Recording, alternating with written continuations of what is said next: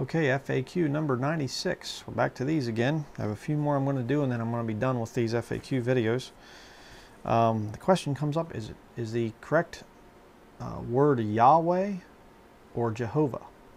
I get this one pretty frequently. So what I'm going to show you here is an article by David Daniels at chick.com. It says, question, why doesn't the King James Bible always translate Yahweh as Jehovah? Answer, you expressed a concern about the following statement by Gail Ripplinger. She says here, now we are seeing a parallel move within the new Bible versions where it's not Jehovah anymore, it's just Lord. It's not Jesus Christ, it is just the Christ. You are correct that the KJV uses Lord to translate the divine name in most instances. However, there are 7 instances in which the KJV translators used Jehovah for very specific reasons. Gail Ripplinger actually was correct that modern Bibles have removed Jehovah in these 7 instances, and they have, like the NIV.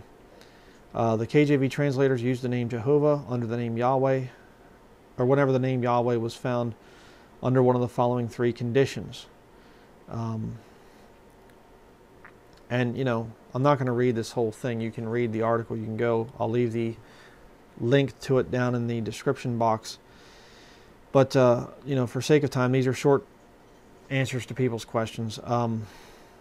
You know, again, we have this situation where why would the translators say it a certain way? Well, because I believe God directed them.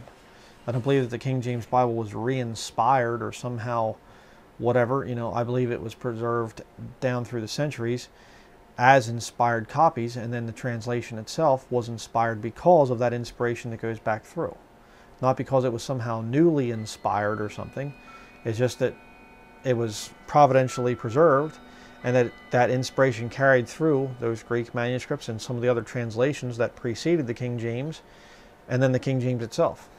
God's stamp of approval is upon this book, in other words. And again, you say, but I think it could have been translated. Okay, then throw out the King James Bible. See, what's your final authority? My final authority, when I stand up and I preach and I teach people the Word of God, it's this King James Bible. I don't say, well, I believe the King James Bible, except for where it says Jehovah, it should be Yahweh.